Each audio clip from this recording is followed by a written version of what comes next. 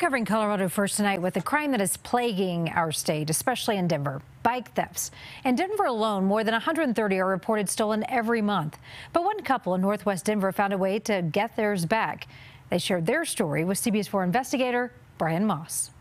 For Lynn and Rick Hendricks, their tandem bike was more than just recreation. I mean, we go everywhere on that: coffee, restaurants.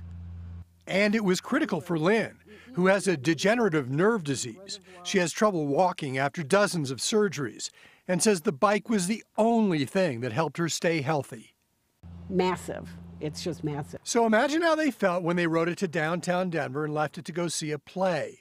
A thief caught on camera, grabbed it, and rode away.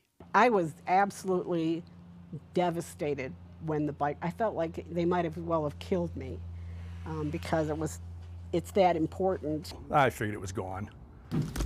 Rick got on the computer searching for ways to recover a stolen bike. These thieves are operating completely out in the open. And came on this recent CBS 4 report, which directed victims to use bikeindex.org, a registration site that helps victims recover their stolen bikes. And your story was one of the things that came up. And I thought, well, let me read this. Rick entered information on the tandem bike on the site.